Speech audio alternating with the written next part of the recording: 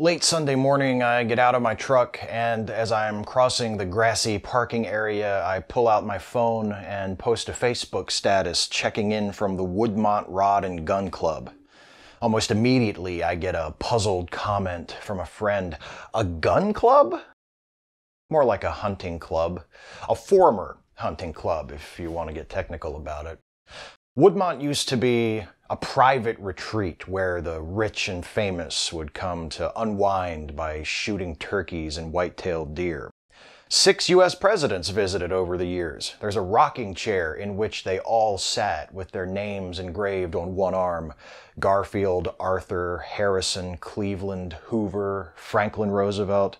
Babe Ruth visited. There's a photograph of him autographing a baseball hanging in the game room of the clubhouse. It's the sort of place where Dick Cheney might have shot one of his friends in the face. It's the sort of place I would probably hate if I didn't have roots there. Woodmont is 3,000 acres of forest 10 miles south of Hancock in western Maryland, in the foothills below a long Appalachian ridge called Sidling Hill.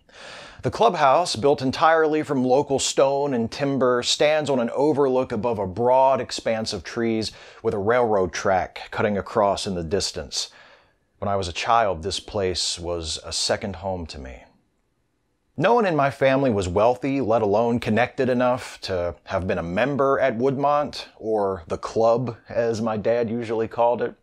But Dad and his father, who I called Pap, both worked there for many years as guides, organizing hunts, going out ahead, and driving the game back toward the members so the swells wouldn't have to break too much of a sweat to bag their trophies. And my mother's parents worked and lived for 20 years on the turkey farm, where they raised the turkeys that the members would kill for sport. My mother and father met because of Woodmont. My brother and I exist today because that place existed, and our parents were part of it. We spent a lot of time there as kids, playing in the clubhouse, sitting alongside Dad or Pap in pickup trucks, bouncing up and down the miles of dirt roads that crisscross the property.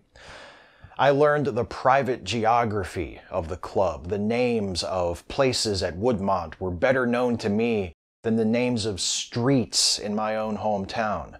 The turkey farm, where my mother and her sisters and brothers had grown up. Camp Cleveland, where the members and their guides used to meet for lunches of venison and fried apples while out on all-day hunts. The lower lake, where we used to fish. The airport, which is an open field with a dirt landing strip that had already been out of use for years when I was a kid. First and foremost in my mind was the clubhouse, with its rugged brown stone exterior, and inside its polished dark hardwood floors, high ceilings, and hunting trophies adorning every wall. To me, the clubhouse was Woodmont. I sat in the president's chair. I signed my name in the same guest book that contains the signature of Franklin Roosevelt. My brother, my cousins, and I played hide and seek and Ghostbusters in the same hallways and guest rooms where the members and their guests walked and slept. Not while they were there, of course. I saw my dad and Pap treated with deference and respect by rich men because they had a knowledge and a skill those rich men needed. At the time, issues of class were the furthest thing from my mind. I wasn't conscious of how wealthy most of these people were. They seemed ordinary to me. They dressed like us, they talked like us, they treated us all the same. Now I can't help but wonder how they treated working class people in their lives away from the club, or how they made their money in the first place. Or more likely, how their parents or grandparents made their money, since most of the members of the club when I was growing up had inherited their memberships. The caretaker of Woodmont when I was a kid was a man who had inherited his club membership. His name was Henry, also his father's and his grandfather's name. We called him Hank.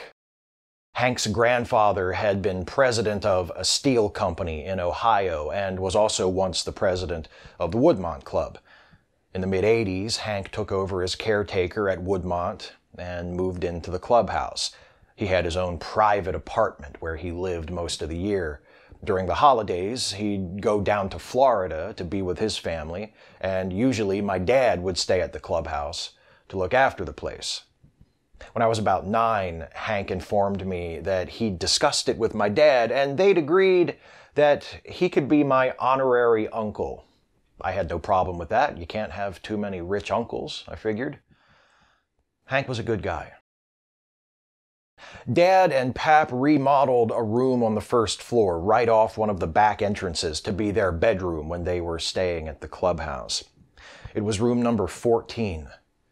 When I was staying there, I slept in 14 with my dad. Upstairs, at the end of a long hallway, there was a big room with 10 beds where the guides could sleep when the members were at the club for a hunt. It was called the Cuckoo's Nest. That's where Pap slept if he was there while I was taking his bed in 14. In 1995, the club sold out to the state of Maryland. That was the end of Woodmont as I knew it. Today, much of the property is open year-round to the public for hiking and such, but the clubhouse is open by appointment only or for special events. Dad and Pap packed up their stuff from 14, left, and never went back. There's a box of my dad's things from 14 sitting under my mom's old sewing table in the basement of the house where I grew up.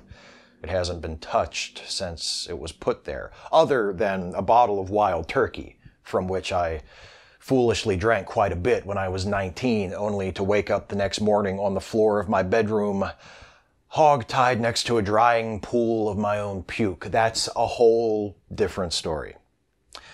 Once a year, there's an open house where the public can drive down to the clubhouse and take a look inside for a few hours. That's what I'm doing when I check in and get that baffled comment about going to a gun club. It was a gun club. The first time I ever shot a gun was there, a few hundred feet away from the clubhouse. It was a hunting club.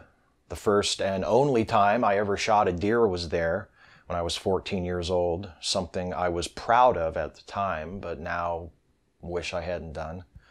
The first fish I ever caught was a sunny out of the lower lake.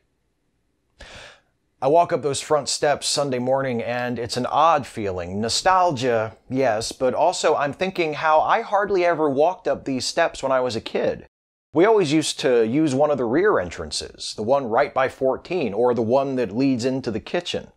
I thought of the front entrance as the back entrance because that's how I arranged the place in my mind, even though now I walk inside and know that makes no sense. You step through the front doors and there's the great room to the right, furnished with the same couches and heavy wooden tables I remember. To the left is an ordinary-looking door that looks like a closet, which I know is actually an elevator. Or it used to be, anyway. I don't know if it still is.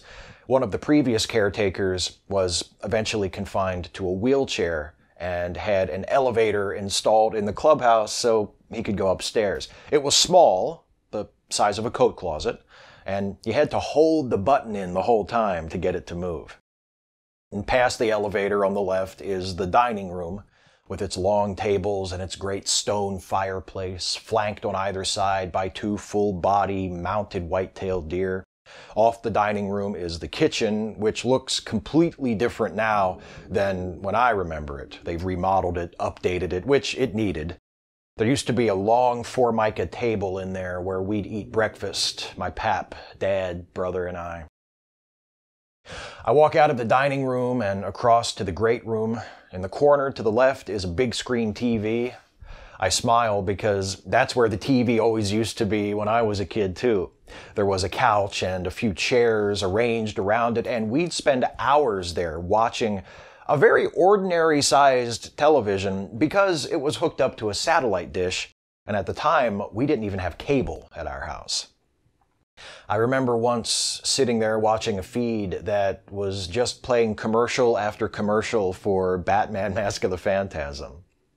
I remember another time when Dad and I were pulling into the gravel lot behind the clubhouse, and Hank was on his way out for something.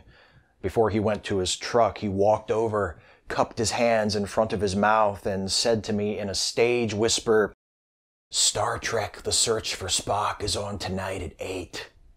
Needless to say, Hank, Dad, and I were sitting in front of the TV watching Star Trek 3 that night.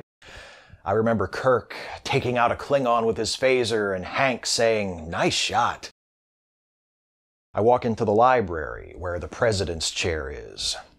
Somewhere there's a photograph of my dad sitting in that chair. I think there's one of me sitting in it too.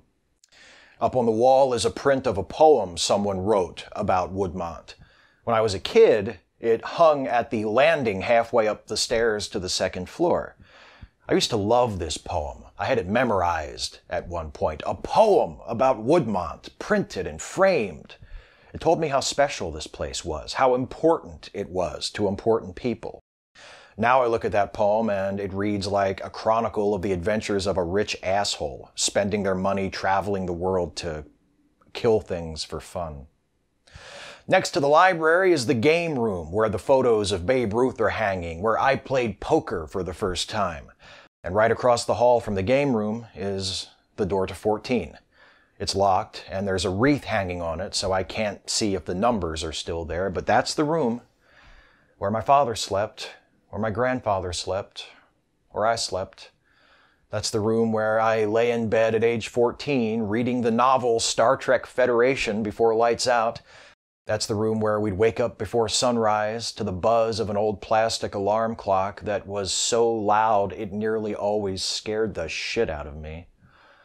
I walk back up the hallway, turn past another huge stone fireplace, and go upstairs. The hallway back to the cuckoo's nest is blocked by a large chest. It always is at these open houses. I've been back here half a dozen times in the 25 years since the state took over, and I've never been able to get to the cuckoo's nest. Sometimes I imagine that if I would just jump over that chest and run to the end of the hall, I'd find Pap in the cuckoo's nest, pulling on his boots at the side of his bed. I hear the sound of a train whistle, so I walk out onto the second floor balcony. Pap worked on the railroad for 30 years. Whenever one of his trains rode that stretch of track, he'd always make sure they blew the whistle as it passed by the clubhouse. Or at least that's what he said. He retired from the railroad when I was 12 years old, and he's been dead since 2004, so that's not him blowing the whistle on this train. I guess maybe he just told us that to give us something to smile about when he wasn't around. There are 24 guest rooms on the second floor of the clubhouse. The members would stay here. The rooms are mostly identical to each other, except for the rooms at the end of the hallway, which are bigger and have their own private bathrooms. My brother and I spent Christmas here one year with my Aunt Becky, Mom's sister, and Uncle Eddie, and their son, my cousin Jason, who was a few years older than me. I was my parents' firstborn child, so Jason was the closest thing I ever had to an older brother. Aunt Becky and Eddie stayed in one of the rooms at the end of the hallway. Jason, my brother, and I stayed in the room across the hall. The framed pictures of hunting dogs are still hanging on the walls. I spend maybe half an hour wandering around the clubhouse, looking at things I remember and things I don't. It's the same as it always was in some ways, and in other ways it isn't. It can't be. In '95, when it was sold to the state, my family mourned it like a dead relative. It was a loss to us not to be able to come here whenever it suited us, not to be welcome always as part of the family. Now I see things differently. Now I'm glad this house and these thousands of acres belong to the state. I'd rather they be owned by the people than by a handful of aristocrats. But there will always be a part of me that longs for the way it used to be. Not because I wish the club was still theirs, but because I miss being able to pretend that it was mine.